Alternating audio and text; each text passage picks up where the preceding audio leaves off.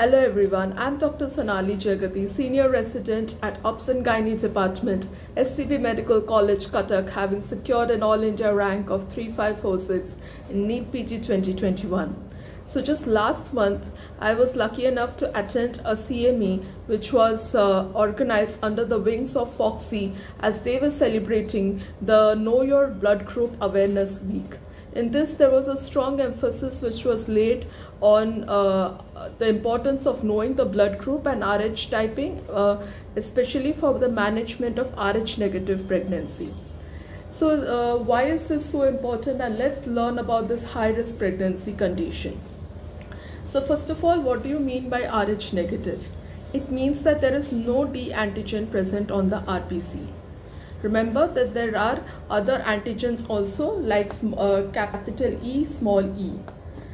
This is expressed on the short arm of chromosome 1 and it is roughly expressed at 38 days of gestation. So when does Rh negative become a high risk pregnancy condition? When a female who is Rh negative blood group conceives with a male partner who is Rh positive blood group, they have a 67.5% chance of having a positive blood group fetus. So what happens during that time? There are certain conditions which precipitate fetal-maternal hemorrhage. What does fetal-maternal hemorrhage mean? Basically, the fetal circulation enters the maternal, fetal blood enters the maternal circulation. So what are the conditions which can precipitate fetal-maternal hemorrhage? Of course, the most important being the labor. Apart from that, there are other high-risk conditions like any abdominal trauma. There can be even high-risk pregnancy conditions like twins. Also, it is during early pregnancy losses like abortions, manual removal of placenta, molar pregnancies. These are some of the very important risk factors which can precipitate. Some of the procedures that we do, like internal podalic version, external cephalic version, amniocentesis, choriovenous sampling, all these can also precipitate fetal-maternal hemorrhage. So when these precipitating factors are there and there is a fetal-maternal hemorrhage, what happens that when the fetal blood enters into the maternal circulation, there is sensitization. So what does sensitization mean? It is that when the fetal RBCs which have this D antigen enter into the maternal circulation, the maternal immune system reacts against it and they start producing antibodies. Remember, the first time they are exposed, they produce IgM antibody. Remember that IgM does not cross the placenta. So the first pregnancy is usually uneventful. But subsequently, there is production of IgG antibody, and that is why the subsequent pregnancies become high-risk conditions. So when we are talking about fetal-maternal hemorrhage, I just wish to highlight some of the tests that we can do to know about the fetal-maternal hemorrhage. Now, there are qualitative tests and quantitative tests. Rosette test is a qualitative test. When it is said that if it is positive, it is high fetal-maternal hemorrhage. If it is negative, there is low fetal-maternal hemorrhage. KB test, very important, Kleher-Petke test. It is a quantitative test. Remember that in routine clinical practice, we do not do these tests because first of all, they are not available everywhere considering our low resource settings. Also, it is time taking for the results to come and they just delay the management. So these are more important from a theoretical perspective. Also, it's an alkali denaturation test. So how do you, so what do you do next to know that there is sensitization or no? So we do a test called ICT. Now this is where we need to follow the algorithm. For our first antenatal visit, we have to do her blood grouping and Rh typing. If she is negative, then you have to do her husband's blood group and Rh typing. If that is positive, then you have to go for a ICT test. It is always better to do ICT test in every Rh negative female because sometimes they might have conceived with another male partner who might be positive and there might be abortion history which she might conceal.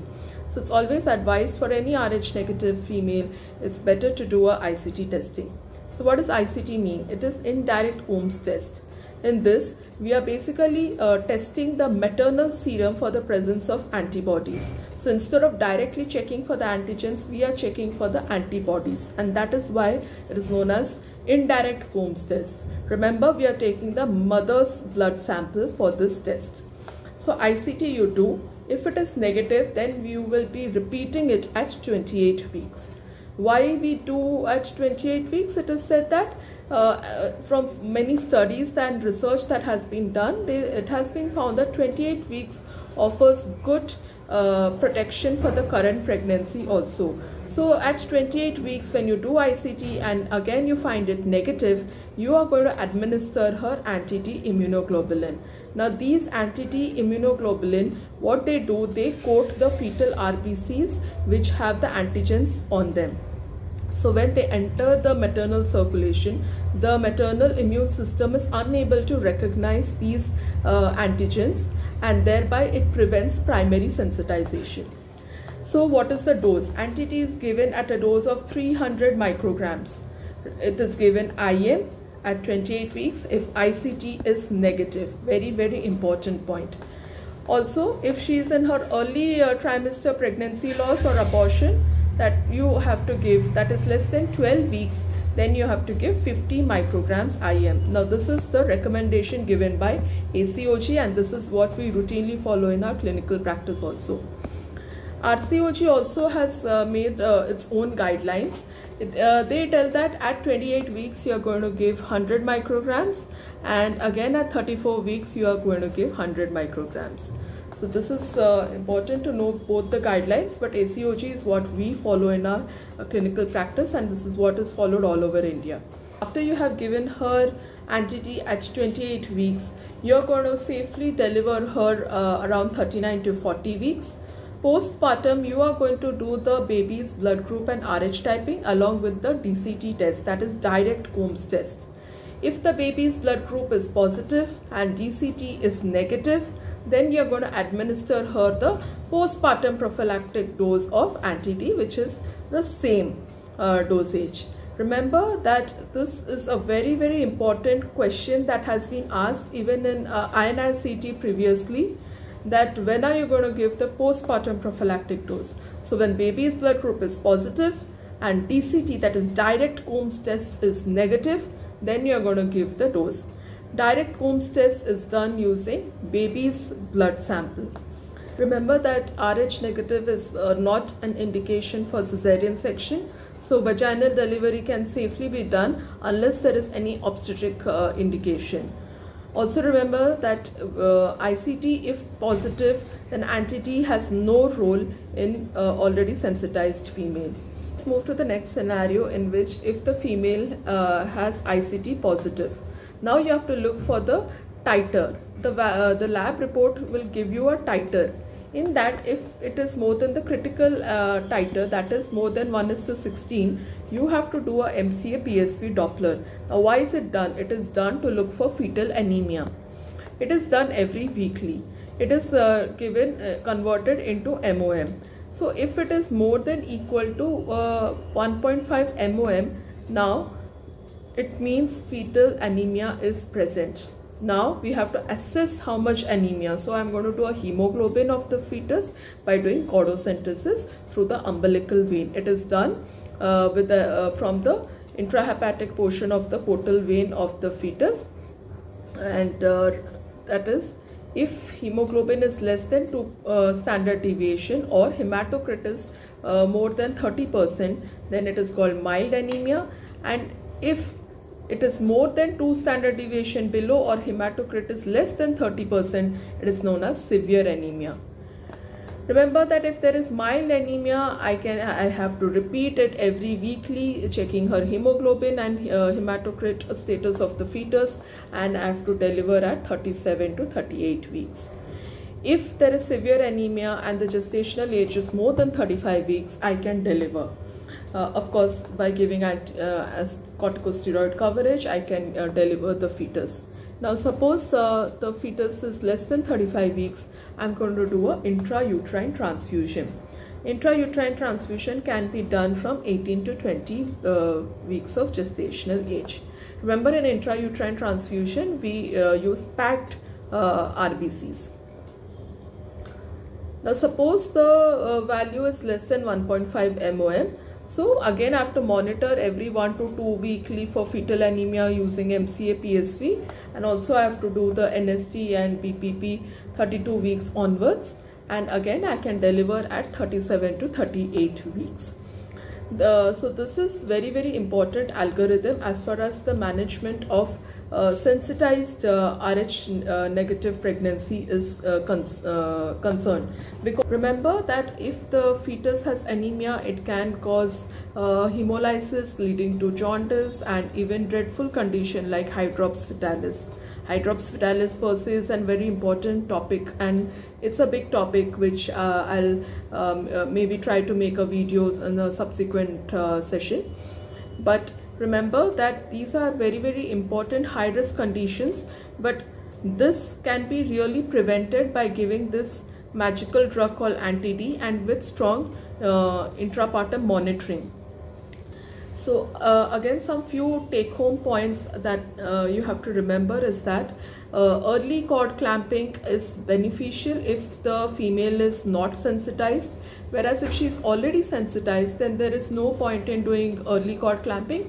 The normal delayed cord clamping can be done. Also, it is said that when we are giving 300 micrograms of anti-D, it prevents 30 ml of feto-maternal hemorrhage and 15 ml of fetal RBCs. Now, when we are discussing about Rh negative pregnancy, there are two more conditions which are always spoken about. One is the grandmother's theory, in which the first pregnancy the mother becomes sensitized.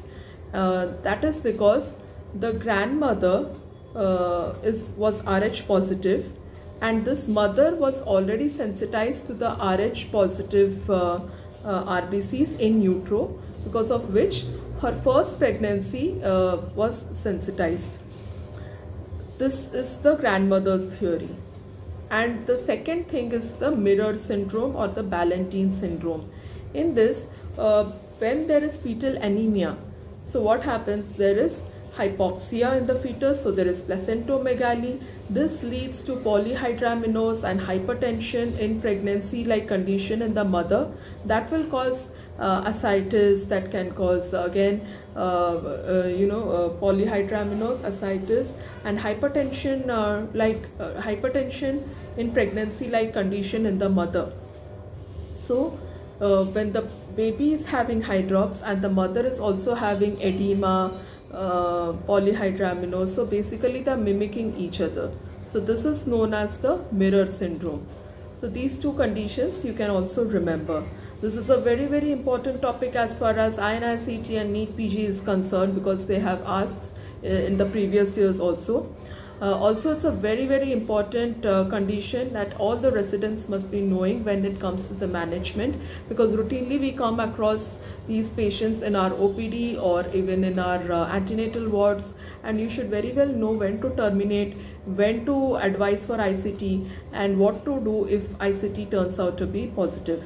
Remember that after giving anti-D, there is no point in doing another ICT test, because usually ICT comes out to be positive after giving anti-D. It is weakly positive. So remember all these points. I have tried to concise this vast topic and simplify it. I hope you guys have understood the concept. Any doubt, feel free to write in the comment section. I'll be glad to clarify. Thank you and have a great day ahead.